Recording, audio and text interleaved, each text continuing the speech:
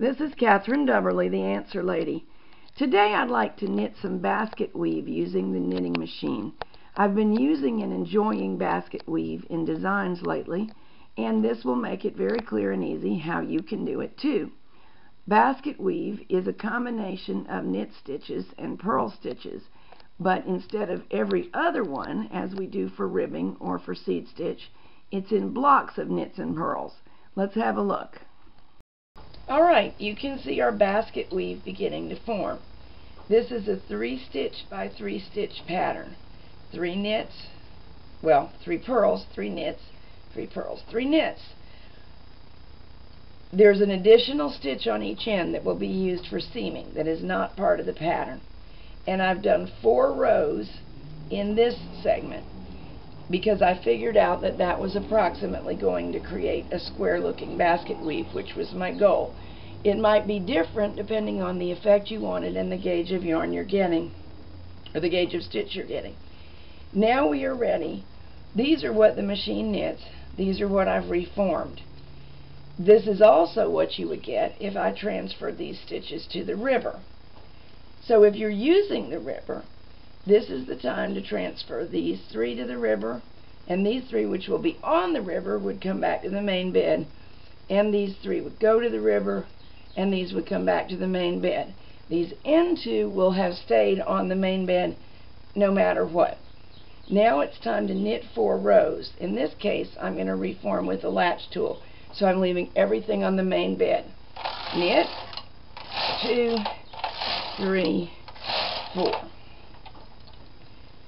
Now I have 8 rows here all alike, and I'm going to ladder down the first 4. 1, 2, 3, 4. So I put my tool in there, drop it, and reform it.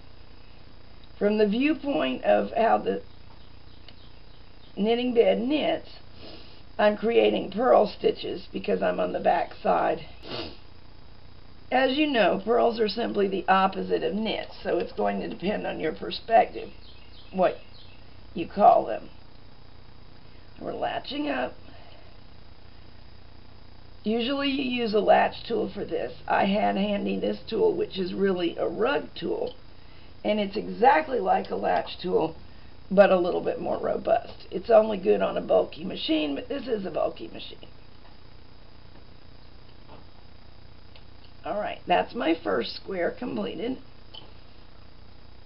These were knits down here, purls up here, so I'm going to leave them alone because they're correct right now. Ready to drop these.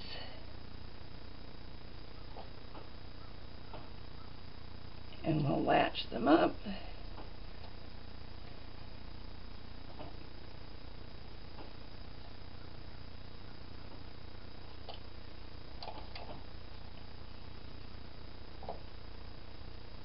Let me talk for a little bit about how I'm laddering down the stitches.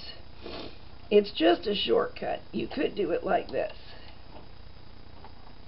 1, 2, 3, 4. But it's a lot faster to find loop number 5, stick your tool in it, and give a tug to the fabric, as you have already seen.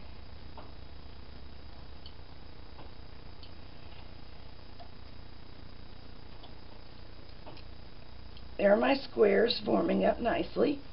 We're going to leave this and this alone because they're for our seam. Let's do this again. Now this time, these are correct, and we're going to work on the next 3.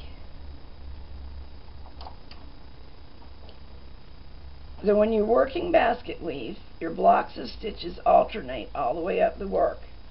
It's a little bit tedious at times, but you can do it in small batches. Tell yourself you'll do 20 rows and then take a break, something like that. And the effect is very, very nice. Basket weave doesn't roll very much, even at the edges, because of the alternating. At the very edge, it may roll just a little because 4 rows is enough to start a little bit of a ripple. But it's not bad. These were okay. These need to be changed. So this makes an excellent scarf as well as a beautiful sweater. It's nice on a hat too. There's really not much you cannot do with it because unlike ribbing, which is knit one, purl one in columns, these blocks of stitches don't cause the fabric to pull in noticeably. So it has almost the identical gauge to stockinette. Therefore, you could knit a sweater in a basic design that you've used before and change to basket weave for part of it near the hem or near the collar to make a yoke look and not have to change the pattern. It's forming up. Let's talk once more about if I were using a ribber. These would have knitted last time on the main bed, so now they go to the ribber. These would be on the ribber, they'd come back to the main bed, and so on. Let's knit 4 more rows and see what we get. These were reformed last time, so they should stay this time, and it should be the first 3 that we do. Alright, I ran down 1 bar too far. 1, 2, 3, 4 is correct. This one is not. So if in that case, I need to re-knit this stitch in the way it was originally knitted. That'll happen to you from time to time. No cause for alarm. We can fix it as you just saw.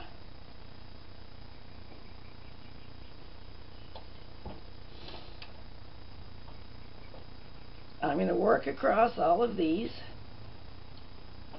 1 more stitch in this section, and then these 3 left alone and these 3 altered, and I'll show you when I get done. Isn't that pretty? Very simple to do, a little bit time consuming, but well worth it.